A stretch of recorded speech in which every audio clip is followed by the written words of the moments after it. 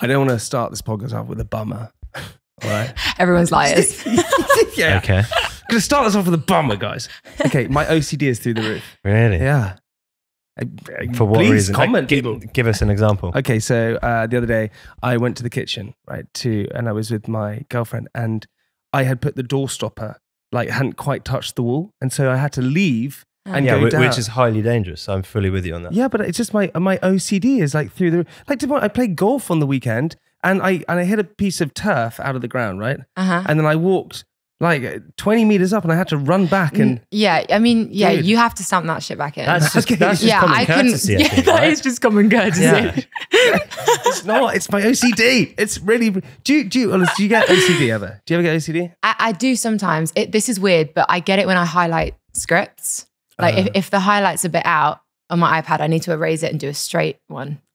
I know it's weird. And you're the you're the only person who's going to That see must this. be really, really I'm the only painful. person that will ever see it. Yeah, it can't go out of the line. Did you at school? Did you used to get the ruler and highlight it that way? Yes, I was one of them. Oh, those people really annoyed But me. then, no. But then I would annotate it, and the annotations would be everywhere. Like it just doesn't add up. It doesn't make sense. I think I needed some clarity amongst the chaos. Did you guys ever cheat in exams? Yeah. And write stuff on your pencil case on your arms? You know what? I've never admitted this, but I'll tell you. Oh, is this Can't a wait. first? Here we go. I did cheat in my French GCSE. I wrote all the verbs and stuff at the top of my Oui, oui, on your thighs. leg. Oui, oui. And I was like this, like with my skirt on the exam. Sorry. Just lifting up your skirt. Sorry. Yeah. If the What? teacher comes over, you're like, stop fucking perving. Do you know what I mean? Yeah. Well, there we go. So wait, hang on. So you Yeah. used to write it on your leg, and that's how you used to Well, cheat. not used to, on that one occasion. Yeah, I just wasn't ready. And I also wasn't ready to fail. That's actually a really. It's smart. Did you used to Yeah, cheat? initiative. Yeah, I had my pencil case. I had a see-through pencil case. And you could Ooh. write stuff on it. And then if you pushed the calculator up against Yes. it would then, like, you could read it. Yes, and what about the calculator case, but with your phone inside? I never did Sorry, that. what is Sorry, this? how small was your phone? Yeah, what the hell Okay. is going on? Okay, so you know how you have like a calculator and then you had like a lid that slid over the calculator so it didn't just press random numbers? How annoying when that You lid just use- didn't slide on. How annoying. So Do you frustrating. remember writing boobs with the calculator yeah. and stuff like that? It was on the tip of my tongue. I could tell. I was like, please finish so I can say that. Yeah. Well, there you go. Well, I used to take the lid Yeah. and then just, because you could put it on the back of the calculator as well, couldn't you? Just to hold it whilst you were. Yeah. Anyway, I used to put my phone in the lid. So I'd just be on my phone. What? Great. I'm great at pub trivia. That is unreal. Like pub quizzes or trivia. That is I did a game show the other day. Sorry, I whistled just that. I don't know. Yeah, woo. I did a Okay. game show the other day. Where's this going? Yeah. I just did this game show the other day, and it was all about music. And I had Shazam On your phone? On the phone. Jamie. Wait, what? Yeah. that Surely, takes surely the there's fun out of cameras it. on you, like, can they not see you? Yeah, it was televised. It's televised. Wait, what? Wait, Yeah. so you did a game show that was televised? Yeah, and Wow. I I shouldn't. can't wait to see this. I shouldn't. And every single time I lean down and go, oh, what is it? And I'm just looking at my Shazam, and I'm like, That's oh, it's brilliant. Celine Dion, 1982.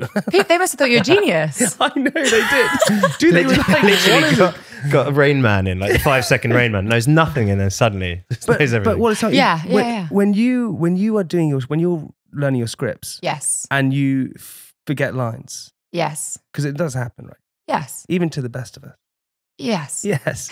How do you then, can you cheat somehow by learning your lines easier? If that makes sense. There are techniques to learning give it lines to us. easier. Yeah. You've got your phone in a in the calculator. Do you know what I case did there, do like- to get into drama school? Again, here we go. After you open it up, like, yeah, I cheated once. Now there's like just series after series of cheating things going Really? on. revealing everything she got to. Yeah, it's exactly what we were talking about before the podcast.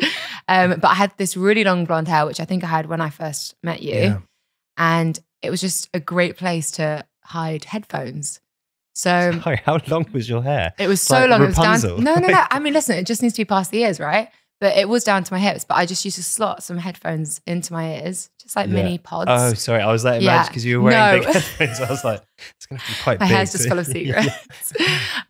So I had a Shakespeare monologue to get into drama school, which I wasn't. Come on, like What Shakespeare was it? What was it? Honestly, probably Something epic. Like Much Ado About Nothing or something like that. I have no idea. I didn't learn it, so I don't went know. a little niche on it. Went a little, I don't know, like just one of the smaller like niche ones. Yeah, a little bit niche. It's a little bit niche. That's what I'm about. No. Do you know, it was probably for something a so obvious. Yeah, and I just I didn't have the. I felt like I didn't have the time to learn it, so I pre-recorded it. I went into the audition. I just pressed play, and I literally just recited what I was saying in my ear out loud, and they went. At the end, I was like, "Is this a joke?" Because you can't hear yourself because you're only listening. Say, you've got to keep up with your pace. It was if you way harder lose than pace, I thought. If you lose pace, you've lost the line. You're oh fucked. my God, that would stress me out. That would really stress me out. That's way more stressful than learning it. You're like a secret agent or something. Like, I think you should have gone to the FBI. But no comment. But you must be very good at multitasking. Yeah, I am. I'm not very good at listening. But I feel like, but what is you must be in both your parents went to Oxford and Cambridge, right? Yeah. Yeah. So you're incredibly smart in lots of ways. And I don't think that's what that means, Jamie. After we've just discussed how she cheated away. But I do think it is, because I think also when you get into character, right? Yeah. Especially for all of your roles and things you're doing, are you one of the people that becomes the character, or do you still see it as acting? No, the first one. But you become the character. I don't necessarily. I'm not. Because that's juxtaposing to like just hearing it, right? Yes. I've never done it where I've been in character the whole time. I've spoken in an accent the entirety of a shoot. So from day one to the last day. And actually what's so crazy is that I did a British show. Bristolian. Well, it is no Bristolian. Well, sorry. It's not, sorry. I can't do accents. Show can't have done that. I can only Bristolian. It was so no, it was very Bristolian. I don't know what that Bristolian. I don't know. You worked in Bristol. Is that like, good? Bristolian is like you talk that, like that's that. more West Country. No, yeah, that's West Country. Like, hello there, boy. Can anyone here actually do a Bristolian accent? Bristol, it's a bit like that, isn't it? No, that's too. That was too a little far. bit closer than mine and Jamie's. Yeah, a little bit. Bristol. No, I think that was Irish. Bristol. Wait, hang on. So you've done shoots where you stay in the accent the entire time? Yes, usually when I started doing American. But I did it once. This is funny. When I was doing an ITV show here, I had to do an RP accent. And so I stayed like that the entire time, but way more posh. And even it was probably about 2 years later, I was down in a pub, actually in Southwark, and I bumped into a castmate of mine who played my twin brother. And we had an entire conversation. He was kind of looking at me like that. And then just as our friends all started leaving, he grabbed me and he went, "What are you doing putting on that accent?" Shut up. And I went, "What?" And he went, "Why are you putting on an East London accent?" I was like, "What do you mean?" And he was like, you never used to speak like that. And I was like, "Oh my gosh, you've never met me as..." You never changed it. Yeah, because I had never changed it. It was just for that isolated shoot. Is that a sort of thing as a technique, or is that like a comfort thing? I don't find it very comfortable. I think it's just, it takes away an element of nervousness or like preparation for like just being on the day. Because then I start to think, or I read my scripts in American. I was going to say, are your thoughts in the accent? They are. Yes, if I'm doing that, they'll be in American. Like I'll read things in American, which is very weird. I always find, like, especially with acting, it's so weird. You could say you're on set with someone. Sorry, I'm just throwing you and me in a barrel together. You do this with every guest, whether it's like a huge actress, you and I or like a touring band. He's like, yeah, I can relate. I'm like, no, you can't. Like, I just gonna throw us into a barrel together. Let's go for it. Let's do it. Okay. As actors, we that laugh was said a lot. Yeah. In her going, what have I done? But but I think that when you're on set with someone, yeah, like I know, but when you're on set, but you have been, no, you've had your own experiences. I have my own experiences. Yeah. For some reason, when you're playing a character, it doesn't matter if you're playing yourself and a bit amped up or whatever it is. Yeah. There's a weird comfortability that you create, and I think with actors they have it. When you're a character with someone on set, there's no social awkwardness. You become a child almost again in a certain way. Why does that happen? I think, as artists, you're both putting yourself in a really vulnerable position. I mean, you have to be to act. Like, you have to be comfortable with being vulnerable. And it's hard, when there's a crew of 100, 200 people, like, on set with you. So I think there's just this unspoken like sense of safety within two performers that just happens to be there. I've been fortunate enough to never have that experience where it just hasn't been there. Really? Yeah, I don't know what it takes. I don't like consciously shift anything. It just seems to be like a very comfortable space. But if it wasn't like that, I don't think I could act. Do you get, because I mean, I get days where like I just have an off day and I struggle to be sociable, let alone like go and put on a full persona. Do you ever have days where you just can't really get into character? Absolutely. Yeah, probably more of them than Is that not. like a writer's Yeah. block? Wait, explain that. It's What do you awful. mean? It's literally the worst. You're in your trailer going, Bristol. Bristol. Bristolian. Fuck this. I'm out. Yeah. But you do that with accents. Bristolian. But you do have that with accents. Like you have keywords that will break you back into that accent. What's your Jamaican one? Beer can. Beer can. But something like that would be like a break word, which gets you into the accent. Yeah. So like I've never done a Southern accent, but I have friends that have had to do like, you know, really Southern American accent and they can swing into it. No, Come on, Jamie. I can see you about. You had a little twinge. I know. You had a little twinge. You were like, good, give it a go. I could be on this podcast. Give it a big old go, Johnny. I said South. I said South, Jamie. Why are you lifting your leg up as well? What's that about? He's getting into character. I hurt my arm this morning. You don't have a break word. You just like pull your leg up and you're like, all right. Or a break movement. Yeah. But what is with you? You've kind of been sort of front and center of like lights, camera, action from a really you were a model at the age of 13. Yeah. That is wild. Well, when I look back at it now, it freaks the fuck out of me. But when I was 13, I thought I was an adult. How does that happen? Just explain it, because that's really young to make a decision like I'm going to go model. It's really young, 13. Yeah, I was just really up myself. No, I'm joking. I should be a model. Fucking hard. Yeah, it's not like she was like, right, I'm going to go do this. You usually get scouted. That's kind of how it goes, right? Not in my world, baby. Really? I honestly was like, I am a fucking model. I thought you were talking about you. No, it was me. Honestly, I swear to God, I have not told you this. I told you this when I was walking down the road. Us. I was walking down the road. I think I told this story before. I was walking down the road and Abercrombie and Fitch had just started. Right, and it was brilliant. With the topless dudes. Yeah, the clothing store, topless dudes. It just come to London. It was big in America, and I was like, and these. So what were you doing there? Get ready for it. Get you'll like this. Get ready for this. Anyway, I was walking down Kensington High Street. I got pulled over by these two guys. They said, "You're the look we're looking for," and I was like, "For what?" They went for Abercrombie and Fitch, and I was like, "Damn straight, this is it." Anyway, they said, "Why don't you come to the Abercrombie and Fitch opening party? It's going to be great. You can meet all the people there, and then you can come work in the store." I was like, "Great." Went to the party, and I was chatting to a few. As party goes, I was pretty small. I was like, everyone here is really quite tall. They're giants, yeah. All really tall. I'm like 16, this is weird. Anyway, went to my first day of Abercrombie & Fitch as a job, and I was like, I'm going to be on the front of the door, I'm going to have my top off, this is going to be great.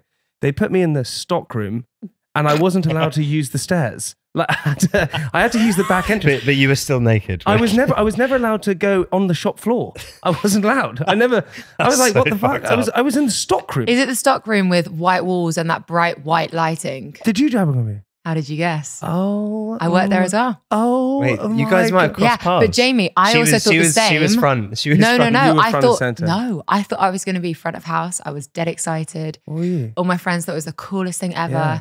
And I got there. They made me cashier, put me behind the tills. At least you're in the shop. And I had to say every time, you wouldn't know this because you weren't on the phone. Yeah, every time I saw money. No, I had to say every time, hey, welcome to Abercrombie and Fitch.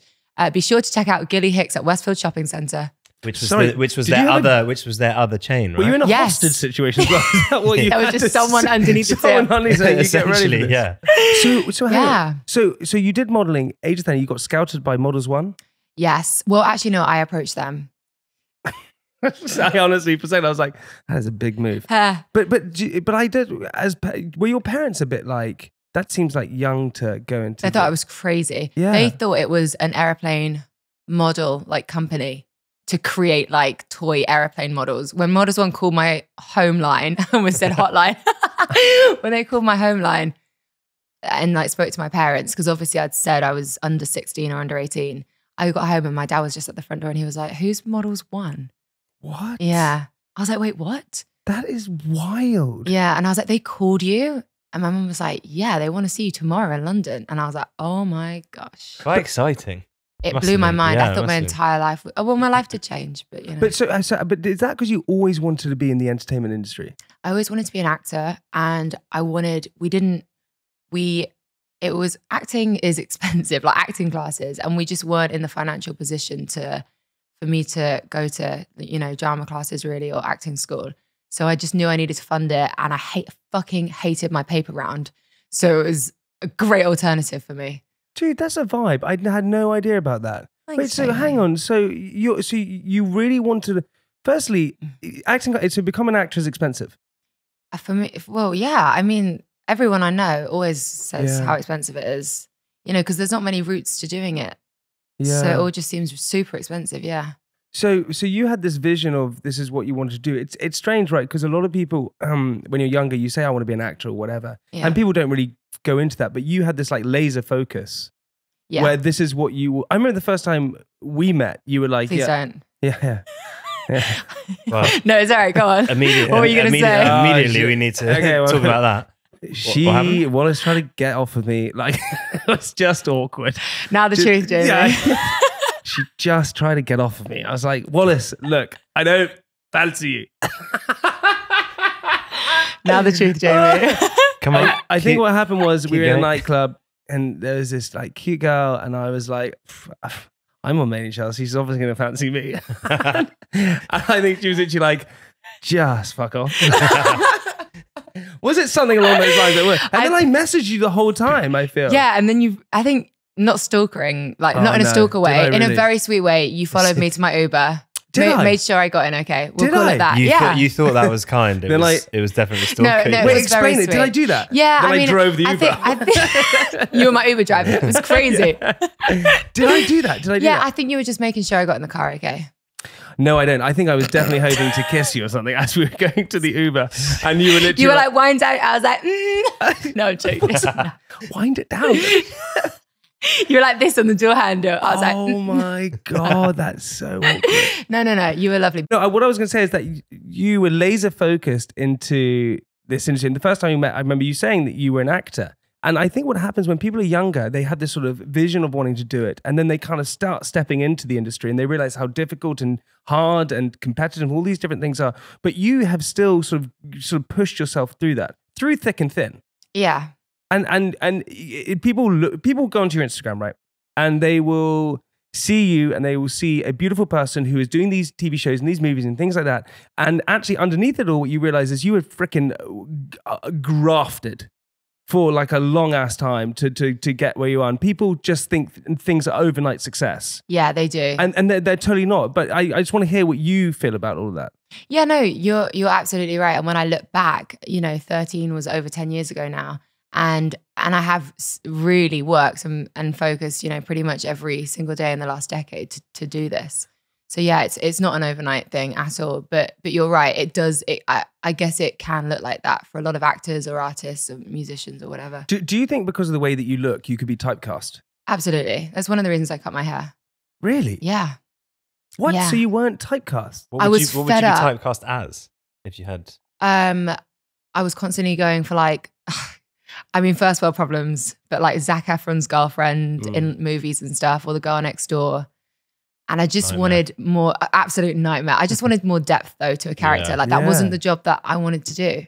You know, that wasn't, But I suppose that's a risky, firstly, I think, look, to a lot of people, people would jump at that opportunity, but also, you know, I remember Johnny Depp, he had this amazing interview, right? And it's Johnny Depp, right? But he was always saying he was always being pushed towards a certain character all the time. This pretty boy character who was this and who was that. And he just kept saying no to all these opportunities. And a lot of his friends were like, you're crazy.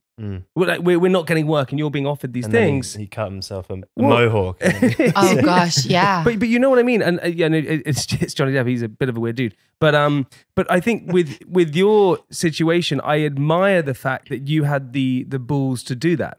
Because a lot of people wouldn't. They would take the first opportunity and just do that. And you're going, actually, no, what I want to do is have more depth in the character. And you actually start to make a choice with your acting career rather than someone else making a choice for you. Yeah. Is that important when it comes to acting? Yeah, I think so. you know, I think it's so easy for people to kind of determine your route or how they see you, and try and choose that career path for you or those roles for you. And I think it's really important to, you know, make it clear, make your vision clear and make sure that you guys are on the same page and aligned with those visions. I guess that must happen quite a lot in the industry where like the powers that be, the guys that open the doors, they'll like, you know, they'll see a new actress and they'll go, right, she fits this. We're just going to push her into that direction. And then that actress then just doesn't get to explore like the shit that she wants to do. 20 years later, she's like... Yeah. Well, look at like Matthew McConaughey, for example. He was doing rom-com after rom-com for such a huge part of his career. And they were offering, you know, him millions to just do these. Fool's Gold was great. Yeah, I mean, it was great, but he just got to a point where he was like, no, like I want more depth to these roles or whatever. I don't know, but he said, I think he said no for like 5 years to every single script that came in. And then eventually he said, all right. All right. There he is. There's always one. But I suppose, how do you deal with an industry that is so full of uncertainty? And I think that's the hardest thing, right? You have to, you're self-employed.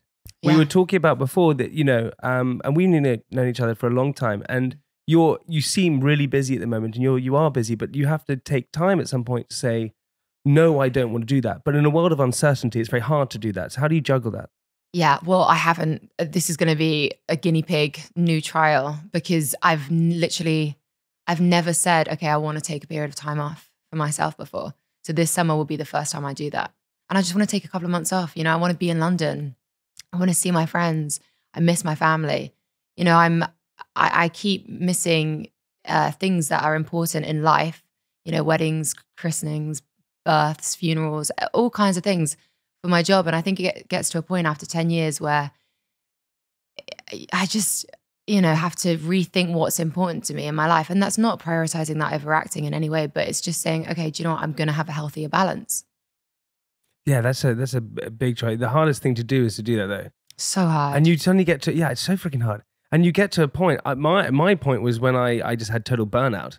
And I spoke about this to you, right? I had this moment where suddenly I was just like not enjoying anything. Yeah. And I was like, what? Why am I not enjoying anything? Like even this podcast, I remember doing it, and it was sort of mine weirdly came at a sort of a really bad time, but a great time. It was at the beginning of COVID, so I had that time to just chill, and there was nothing. Literally the perfect time. Oh my God, yes, isn't it? Yeah. Dude, I remember jealous. I was walking with yeah. You're just coming out, baby. Literally. Yeah. Yours is we've literally just come out of COVID, and you're like, right, I need some time off. Oh, I'm knackered. But I remember, you won't remember this minute, I was walking with you and we had just shot something, I don't know what we had done. And I was walking with you and I was telling you that I was just feeling, I was like, I just don't feel normal. I don't feel normal. And then that slowly, and I just kept working. And it led to this moment where I just had no pleasure I just didn't enjoy anything. Yeah. And you get to a place like that because you just push between, and it's so true. We go, like, where, we met, 10 years ago maybe, whatever it is. Probably, yeah. Probably 10 years ago. Where has that time gone? I don't know. Dude, it just it's so goes. scary. I literally have no idea. And we don't capture these moments. We Mahiki.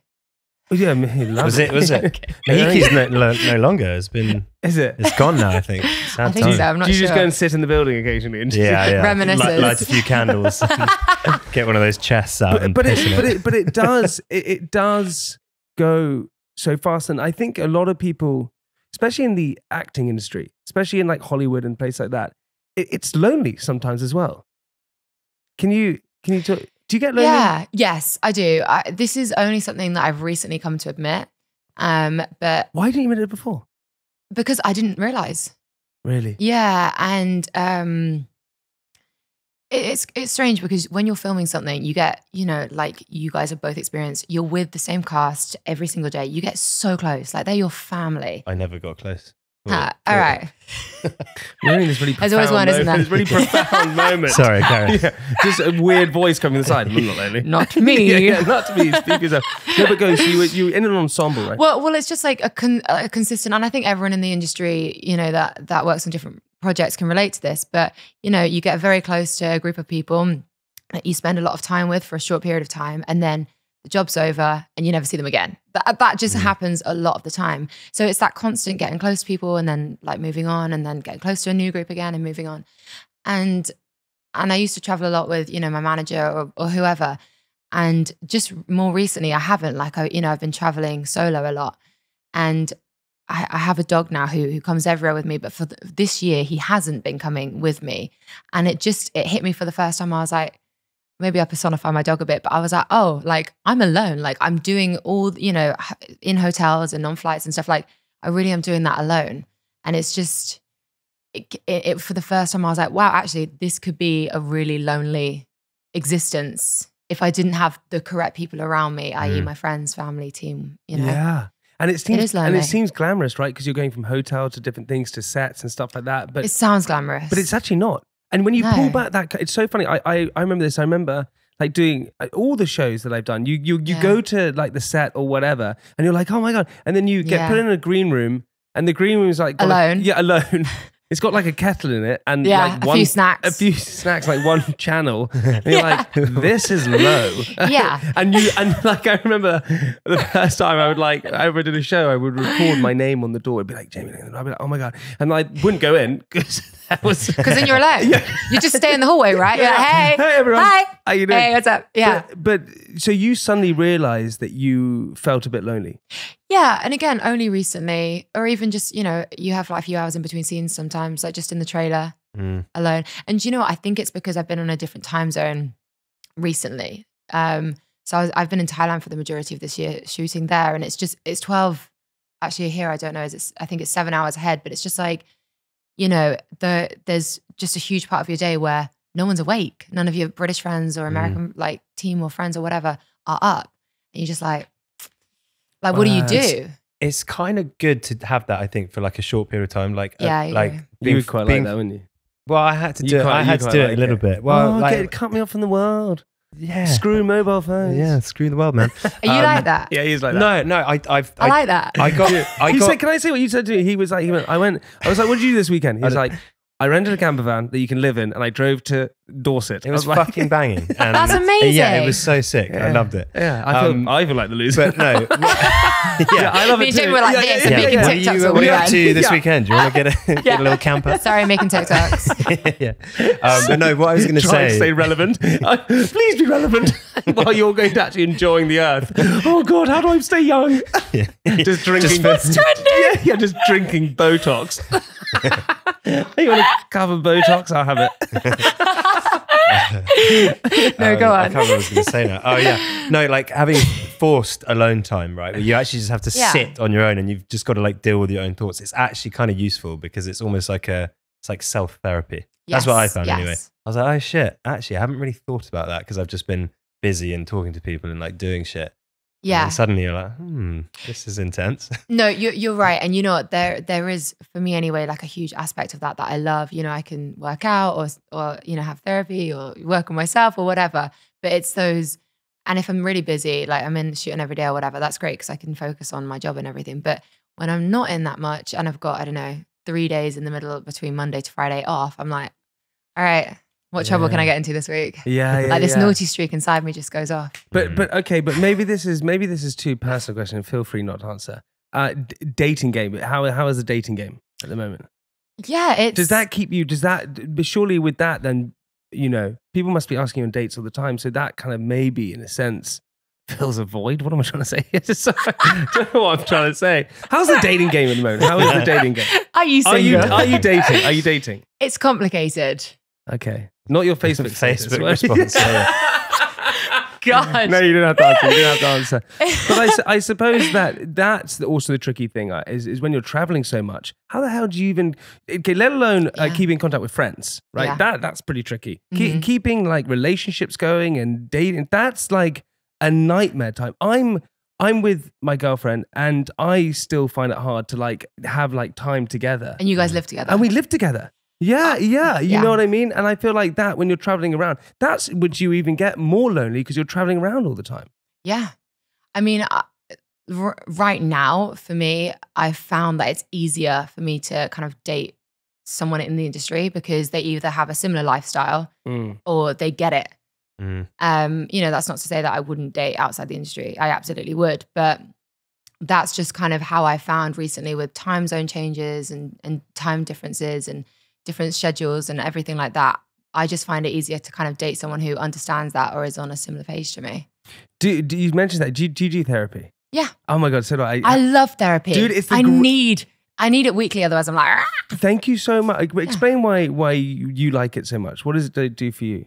Firstly, I think therapy should be accessible to absolutely everyone. Absolutely. And I think it would have saved, I can only speak from personal experience, but I think it would have saved me a lot of time and other things if I had started therapy, earlier. And I don't know whether that's because there was a stigma around it, say 10 years ago, or it can be quite expensive. I don't know. But I absolutely love therapy. It's healed me in so many ways. And I've just, it just helps me learn so much more about myself every day. Do you think you've become more empathetic towards others? Because 100%. Yeah, that's my big thing. Yeah. I never gave a shit about other people. You are a lot nicer these days. Do you think I am? You used to be a massive arsehole. Yeah. Massive. Yeah, absolute twat. Yeah, I really was. You were horrible. I really was. Yeah. I can't imagine that. I really was. Ow. Yeah, that was my ego hitting you. I really was. For me, therapy was the greatest thing because it made me realize not everyone thinks the way I think. And I think that a lot of people don't realize that is that people go into therapy because they go, okay, I'm depressed, I'm anxious, I'm OCD, I'm this, I'm all these different things, which is great. And you learn how to deal with those things, whatever that may be. And I think acceptance is the coolest thing that anyone can do in life. But what therapy then does manifest itself into is you then really understanding yourself and then understanding others. So realizing that actually, if you're having a good day, that could mean that someone else is having a bad day. And you can understand that. And you're not just going, well, why aren't they feeling? Not pointing at you, miss, because you're having a great day. You're having a great day, buddy. He was until this point. Because I always tell this guy to go to therapy and he never does. I have been. You went once and you bailed on it. No. Turned up drunk. What are you doing? Yeah, I got banned. You want to go on a date? I think I'm too much of an empath. I don't know if that's the correct word, but like, I feel so much for what they're feeling that I almost don't want to like fully divulge. But yeah, I'm like, I don't really want to like, you okay, you have a good day. Like, I'm just like, yeah, I hold shit back. So I don't think you sit down and you're like, talk useful. to me. Yeah, I'm like, come on, you're looking a little bit stressed. I'll be your soundboard. Yeah, literally. So I don't think it works that well for me. I know what you mean. Hey, Wallis, we got to the end of part 1 there. Oh, great. Yeah, dude. That went so quick. Yeah. Hey. Wow. Wow. I feel like we've just had a round in the pub. Yeah, that's exactly it. I love it. Talking of rounds in a pub, we like to leave our listeners on a cliffhanger. Oh. Yeah, so... what does that have to do with rounds in the pub? I don't know. Terrible segue. Yeah, okay. Well, fuck you. You did better segue. No. All right. Talking about rounds in a pub, we like to leave our listeners on a cliffhanger. So I thought a nice cliffhanger would be is that you can give us an insight into the new series that you've just shot. Sure. Yeah? Yeah. Is that a good insight? Yeah, absolutely. I'm shooting a Netflix show right now. Oh, God. Called Sex Life. Oh, my God. Not sure if you've heard of it. Oh, my God. Oh, my God. I play a super cool character called Gigi. Oh, God. GG. Yeah, here we go. All right. Yeah, cover up your your genitals. bonus. We're coming back in a second. See you in part 2, everybody.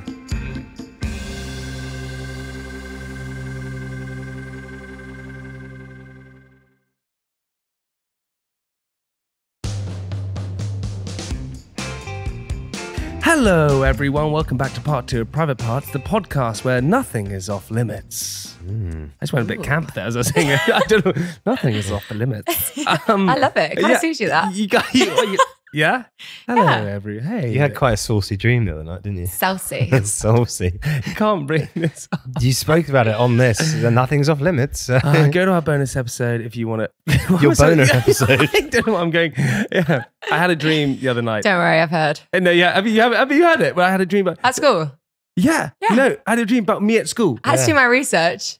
You listened to the episode where, the guy, my friend was giving me a hand job. Yes, Jamie. Yeah. Which friend was it? Not going to say. Quite a good friend of mine. Is it actually? Yeah. He was at school with me. Ah. He was like chasing me and I was like, catch me. He might. Yeah. And I was in the dream, like it was one of the dreams where I was like waking up and going like, fall back to sleep. It's great. I love it. Best hand job I've ever had. You have to like try and muster it back up, don't you? Yeah. And then, Mom, get out. What? Not doing? In the dream. She's just, oh my gosh. Back it. She's like, Jamie, time for school. But sex, have you had sex dreams? Have you had a sex dream? I mean, yeah, yes. So that's okay. It's all I dream about. Yeah. Non-stop. Yeah. I'm like a teenage boy. But listen, your new TV show you just shot, Yes. Sex Life on Netflix. Yeah. Dude, you're killing the game at the moment. Like what have you shot recently? Okay, so let's talk about the things that you've been involved with.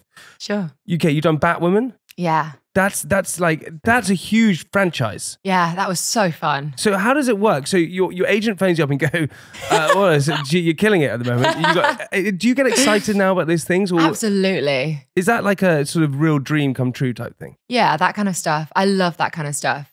I seem to have done like more superhero stuff I think I manifested it too much when I was young, and then I just kept getting superhero genre. Over manifested. You're like, shit. I'm like, damn, I really need to do some Netflix rom-coms. Yeah. You need something. But that's amazing because that's like firstly to get into a franchise like that, that's hard. Yeah. And do you have to go and audition for it? How does it work? Yeah, I did audition, and I thought after the Superman show that I did that I could only be in the Superman category. And so I never thought it was going to happen. And I still auditioned and I still went up for it. And then I actually didn't get the role originally. And then they called me up 9 months Batman later phoned. for Batman phoned. He's like, you got he the was job. like, they were just like, hey, like we want Kate Kane and we think that you're perfect. Amazing. Wow. Are you still interested? Are you still available? And I was like, absolutely. I mean, there was a bit more than that. I had to resend off like another tape and stuff. Really? But it was kind of, paraphrasing. It was kind of like that. When things like that, so you go to, they say, right, you're going to go and audition for that. So you walk into, is it what I imagine is you walk into a room and there's a whole bunch of other actors there and you have to then walk into, is it work like that? Or do you have sort of slots in a way? Yeah, you do have slots. It's kind of crazy because since COVID, it's changed so much. Like I used to walk into an audition in London or especially in LA, and there would be 20 other girls who look exactly like me, who actually have real American accents. Oh shit. And it used to really kind of throw me. Yeah. And you have a slot. But now it's kind of all tapes now because of COVID, I guess it's more convenient. Way more convenient. Yeah, so it's just an audition tape. So you just tape with someone. But like Jamie was saying earlier, I get obsessive and I'm a bit of a perfectionist. Oh, because you can watch it you back, can just obviously. Keep going. Yeah. Whereas Shit. the only thing I will say is that in a room, a lot of screen tests are still in person, but in a room, like like the energy, like it's make or break. It's like a moment. Yeah, like you ride on the just the adrenaline, man. Like you just don't get that in a tape. But also, I think that's also it's a positive, but also I can imagine it's not a benefit because you meet humans. There are other humans, right? That's the people who are casting you. And so when you chat to them, they get a vibe of who you are and you can almost charm people over. Where now you don't have that ability. Now it's just I don't know if I ever had that. We'll go with that. I'm just thinking about me when I go into acting. But do you get nervous when you do it or no? Do you ever? Do you know, I still get nervous for tapes. We did a tape the other day and the mic was too sensitive and you could hear my heart pounding. Wait, hang on. So you could hear your heartbeat on it. Yeah. Do you know what? We were watching it back. We'd already sent it off and we were watching it back. Well, we'd watched it back the first time, hadn't noticed. And then we watched it back again. And all of a sudden, halfway through, just as it's getting to an emotional point, because you're in it, right? Yeah. All we could just that would add to the drama. That would it's like we got a soundtrack. Do you know what? It was actually a note. It was a note that they gave back to us saying we loved it because we love what you did. It was real. Shut up. Real. Yeah, I got the job. Yeah. Now I don't know if that's the reason I got it. Every time you shoot, I've been doing it ever since. Yeah. Make a heartbeat. That's actually so interesting. Would you say okay? So perhaps so to any budding actors out there who are going out there to try and do the same thing. Yeah. Are you saying sniff a ton of Jacks up? Yeah, sniff a ton of Jacks. Get your labia on your heart. But are you saying that like being authentic, I suppose, is the way? You're obviously acting, but being authentic. And how do you be authentic but also act at the same time? You don't try and act. So you try and find the truth in the character, or you personify. If I'm seeing someone, a really good mate that I love, if that's what the scene is, I envisage a really good mate that I love and I share that scene with them and I think how I would be and I take elements of that character that are similar to my traits and I emphasize them. You have to be incredibly emotionally intelligent. You have to be very, emotionally available and emotionally conscious. But which is dangerous. Yeah. Because that opens. Tell me about it. Yeah, because that opens yourself up to vulnerability within yourself. Yes. They say take from scars and not wounds. Wow. Okay. Which is something that took me nearly a decade to. Can you expand that? Can you expand that a bit? What do you mean more like that? So draw from wounds, as in draw from things that you've healed from, that that still remind you of the way that you felt then, and you can still connect to and pull from, as opposed to Scars. Pull from a scar. So something that's healed, so something that you can still pull from and then healthily move forward from, rather than a wound, an open wound, which is still raw, which you haven't quite had enough therapy from yet, or, it hasn't been a long period of time. Because sometimes if you do, I find anyway, if I pull from a wound, I find it hard to, stitch back up. Like I can leave set and you probably still thinking you nail the scene. Oh, okay. So this is the bad thing, is you absolutely nail the scene because it's raw. It's that's real. what I mean. Yeah. So occasionally I'll do it on purpose, and I'll say, I'm just gonna have a shit night after this, but like it's gonna work. But I think sometimes you pull that secret weapon. Yeah, but they do say not to because it can be a bit dangerous. Wow, but that's so interesting. So because we all have scars and we all have wounds, but I would find it tricky to remember what a wound felt like unless it's a real deep wound. A scar would feel like. And if it was a really deep scar, I wouldn't be able to draw emotion from saying I've healed. You have to try and put yourself back in that place, Jamie. So just say it was something that happened to you when you were 9. When you lost your credit card. When I was in the swimming pool with that teacher. Well, there you go. You have to connect to your inner child. Joking. I'm kidding there. I'm not. Radio silence. I joke. You're a very fast swimmer, actually. Where did you learn? Butterfly out of the pool. No, hang on. So you put yourself back in that position. Yeah, you have to so heal dangerous, Wallis. like your inner child. Yeah, well, yeah, it is. That is so dangerous. Maybe that's why I go to therapy, Jamie. Yeah. No, I can imagine. But I just find that so interesting. I just didn't realize that was what you'd. How I would do it, okay, I would see a script, right? Yeah. I would see a script and I would go, okay, fine. These are words to me. And okay, fine.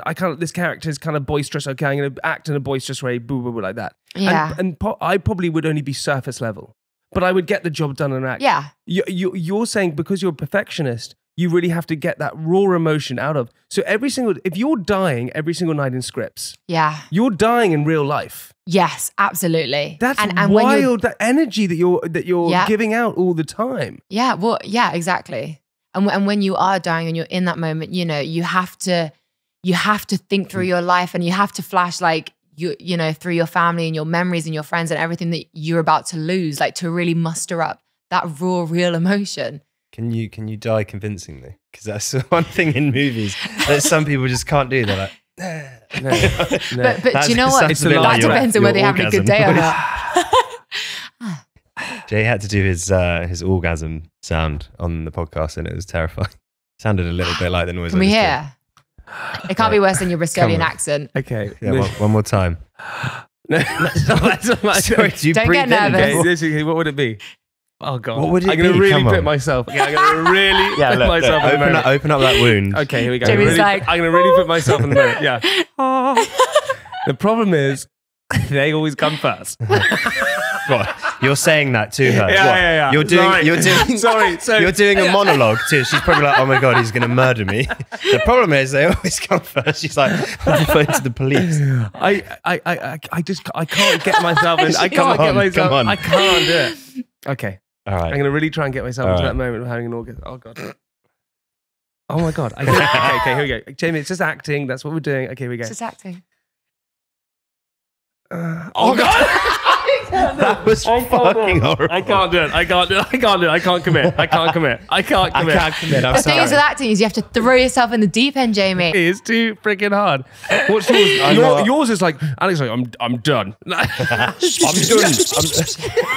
I always used to do that in class. I used to annoy my teachers so much. Yeah. That would do it. Just going back to that thing, because I really honestly and truly believe that if you're reaching for those emotions all the time, that is setting yourself up for a really hard experience. You're dying all the time. You are breaking up with people all the time. You're injured all the time. You're crying all the time, and then you have to leave all of that. It's not real, Jamie. I know you're Bristolian most of the time. But it's hard. But you take that with you, I suppose. What does? Sorry, I've always wondered this. How much does it interfere with your actual life? Because obviously you're tapping psychologically. You're tapping into this like real emotion all the time, and you're playing this real emotion. Then when actual real emotion comes along, and you're like, well, actually, I kind of know how to deal with this. Yes. See, it can be beneficial.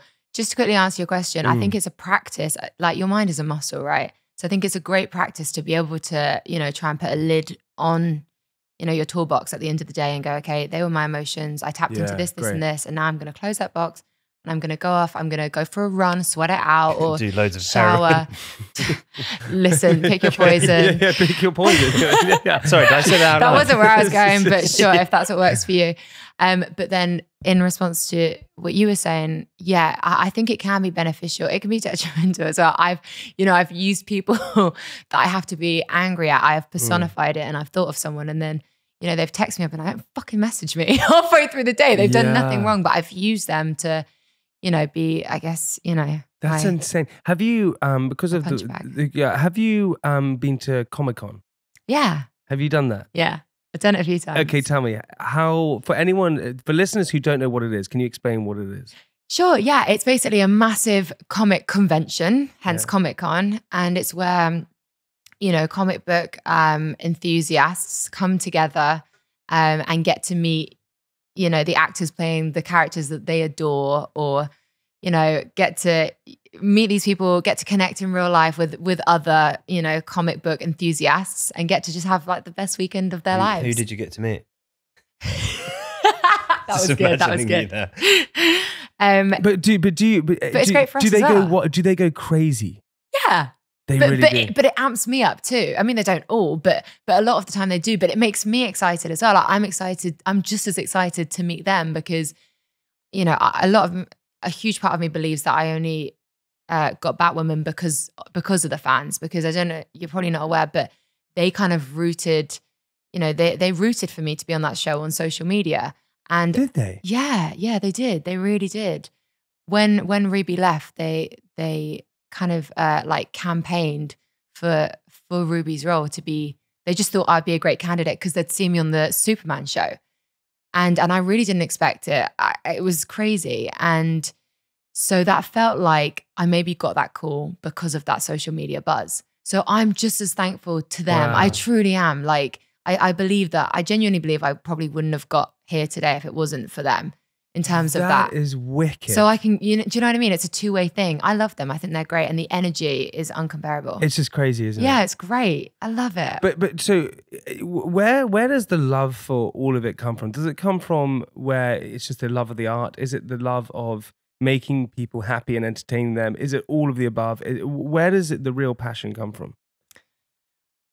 Honestly, I feel like I just want to tell stories that people might not be exposed to, in their everyday lives. I feel like there's so many important stories to tell and experiences that need to, be shown and known without a stigma of, let's just say mental health or whatever it can be. And I honestly feel honored to be able to portray those kind of characters and tell those kind of stories. Yeah, I do. I think that's it, where you get to do. I heard that you also did you write? It's not true. Yeah, it is true. It is. You wrote a book, right? Yeah. Which one? Yeah. Have you written a lot? Because you're a few. Yeah. And you want to get these done into because it's script writing, right? And you want to turn them into movies. Yeah. There's one that I really want to. Can you tell us what it is? Yeah, sure. It's called Chemistry, or that's just its name at the moment. It doesn't have to be that, but that's been its name for the last 7 years. Shut up. You wrote this 7 years ago. Yeah. I wrote it when I was 19 and I just really believe it. I feel like it's such a good story and the characters are so strong. And I wanted the opportunity. I had just worked with Warner Brothers and I wanted the opportunity to take it to them and turn it into a screenplay. So I met with Rat Pack and they loved it. Wow. Yeah, I couldn't believe it. Wow. Yeah, I know. Get out of town. I know. What the hell are we doing here? Get the chopper. I said, get the jet. Let's go. Dude, that's insane. Thank you. Well, hold on. Okay, hold on. Yeah. And they wanted it, you know, they kind of gave me 6 months to write it and finish it off. And I just so happened to get, you know, a really great role. And I had to kind of choose one or the other at that point. And I chose the other one. But hey, like, it's still very much on the cards. And, you know, again, I said that I wanted to take some time off this summer. A lot of that I do want to focus on writing. I really want to release a poetry book as well. I have about a decade worth of poems that I just need to purge. Oh my God, that's really pleasure. There's this real incredible buzz at the moment for female writers. Like, I mean, if we look at Phoebe Waller-Bridge, Rose Matafeo, the comedian, Dolly Alderton, who's got her BBC, like these like great. I feel like there's this real, and it's and also like British as well, which is like there's feels like Hollywood's come over here. Yeah, but why? But is that the sense over in LA where people meet you when they go British and they go, you're trained, you're an actor. Where over there they're just kind of like, yeah, this is what I'm trying. It seems to be a difference. There's definitely a difference. You know, from personal experience, I'd say that they're a lot less, that training is a lot less important to them over there. I feel like here the industry can be quite, trying to find the right word here, but they can be quite focused on the kind of training that you've had or your background. Whereas in America, I feel like they're a lot more open-minded, and, you know, they'll just want to see you and cast you based on your experience in the room, in the audition, which I personally prefer. Dude, this is insane. And the big thing that we like to ask on Private Parts always is, and I always think like checking out, especially when you happy at the moment? Yes. See, that's the greatest thing. What does happiness mean to you though? For me personally, it's doing what I love to do, and it's having the people that I love happy and healthy around me. Really? It's literally that simple. It really is. And you know, the last time someone asked me that question, I said no. Like, I'm very honest with that question. Really? Yeah, because I believe that you don't, you know, no one's always happy, right? You're just not. So I try and always be super authentic as I can with that question. But yeah, the answer is I'm really happy at the minute. And what shifted to do that for you, do you think? I would say a lot of it has been healing therapy. Yeah. And I just think focusing, just drowning out the noise and the toxicity within the industry. Coming on this, you know. That was the real game. I was a different person before this. Really profound moment again. And he steps in. Can I add this to my IMDb? Yeah. Don't worry, I'm going to do that already. Yeah. First result. Yeah. I haven't even got home yet. Yeah. Sex life is just like scribbled out. You can't do that, it's on the computer. Dude, Wallis, listen, I just want to say a big thank you for coming on the podcast. I really do. I love it when people. Sometimes I hear people talk about you, right? And in good ways, right? In good ways. And it's I friends. Promise I don't agree with what they say. I think you're lovely. No, but it's friends, or I'll be in a room, or I don't know, in TV, and someone will say your name, and I feel very proud when I say that you know, I know you and you're a buddy, and I really do. So it's a great thing to see your friends killing it. The feeling's mutual. Yeah, you know what? I'm killing it. Do you hear his name often? Sort of around LA? Yeah, I imagine it's sort of banded around quite a lot. That Jamie Lang guy. Let's get him over here. But dude, in all honesty, I truly do, and you're one of the greats, and you fully deserve it. Thank you, Jamie. 100%. Dude, what we'd like, anything else coming up that you're excited about? Honestly, yes. There's so much that I'm excited about for life right now. I'm about to start shooting something else that I'm super excited about. But I do want to thank you for having me. And you know, I love you guys. You guys are great, and I really appreciate it. Anytime. Listen, what we'd like to do at the end of the podcast is leave our listeners with something inspirational. Oh, great. I'll yeah, that was a good one. Great. Yeah. I'll do my climax sound like you just did. Just do it. I think I just came. No. No. Listen, if I was going to say something inspirational, I'd say I think it's just really important to authentically just be yourself unapologetically always. And no matter who that pisses off, because you'll find your right people that way. Love that. Wallis Day, thank you so much. Everybody, we'll see you next week. Goodbye.